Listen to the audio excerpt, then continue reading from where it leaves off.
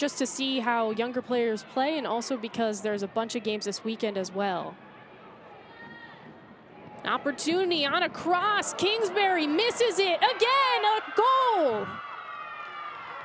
This run going down the right side gets played across. You can just see her kind of lurking in the penalty area, figuring out, okay, where do I need to be? And Malia Berkeley getting in line to be able to get that across just puts it into a dangerous area, and Debinha is able to convert. O'Hara.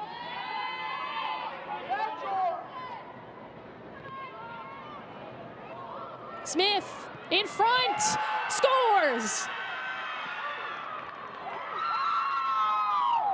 They've had a few that have been offside, and they have the pace that they actually don't need to take that extra step. Just wait, be a little bit more patient. And Smith does such a good job there with her run, just on the timing, opening up her body for the finish. O'Hara with the boot, back to Rodman. Has some space, Sanchez towards net, is denied. Spirit hungry for a score. Rodman in front, tallies.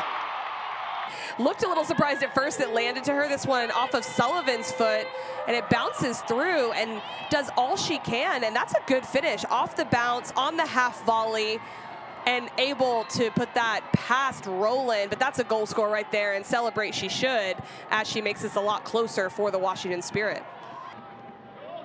Almer, Elferty. Sends it to Rotter. In the box, it's headed in! The Spirit tie it up.